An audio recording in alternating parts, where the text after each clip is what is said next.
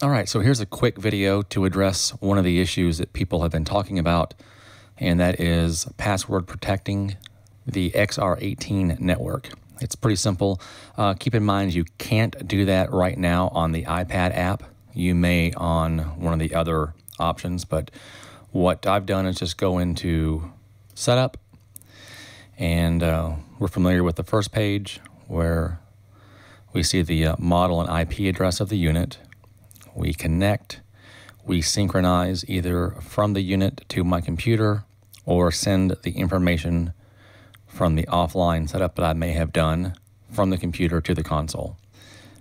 The big deal here is, do you want to have an open XR18 network that it generates, or do you want to have it password protected?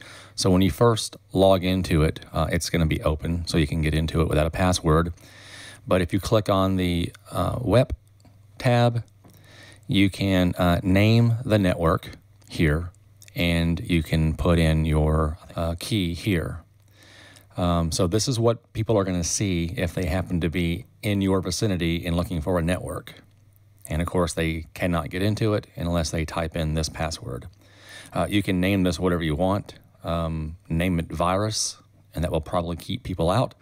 But just do that and hit apply, and then it will send this over to the XR18, and the next time you log on to that network from any of your devices, you'll have to have this password. It won't change any of your current connections. You'll still be logged in. So keep that in mind. You do have password protection on the XR18.